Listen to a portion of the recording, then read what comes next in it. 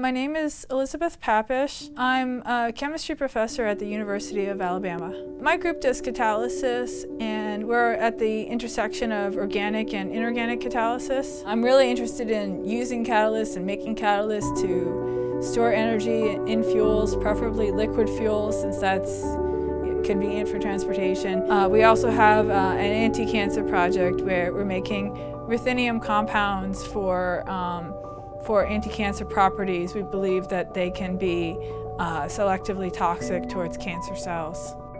A student of mine came down with cancer, so we started reading and thinking a lot more about it and reading more papers on it.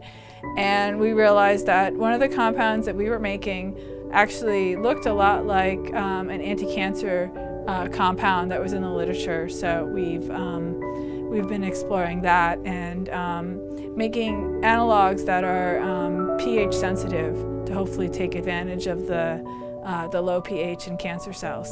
My name is Katie Kuykendall. I'm an undergraduate senior biochemistry major, and I work in the lab of Dr. John Vincent. Right now I'm actually working on a copper study, so we're looking at copper oxidation states in artificial gastric and intestinal fluid.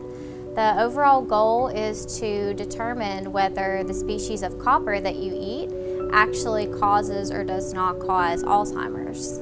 Boys are pushed to pursue the flowery paths of science.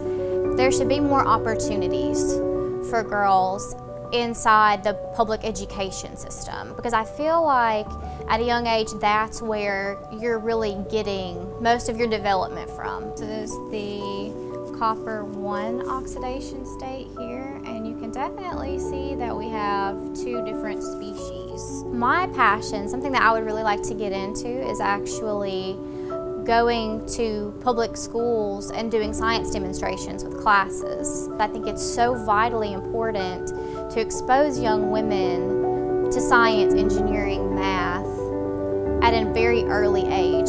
What I'll be showing you today is a CW experiment on one of our X-bands, and the CW stands for continuous wave. My name is Molly Lockhart, and I'm a second-year PhD student in the chemistry department. And so I have a sample in here. The sample is a trityl biradical, so it has 2 unpaired electrons. And what I will be doing is just running a basic CW field sweep EPR experiment. So I researched cytochrome P450 enzymes, and cytochrome P450s are ubiquitous to life. They exist in almost every living organism. And there are 3 main binding modes that cytochrome P450s go through to bind to drugs. They metabolize almost 90% of the drugs on the market today, so they're very important when you consider drug development design.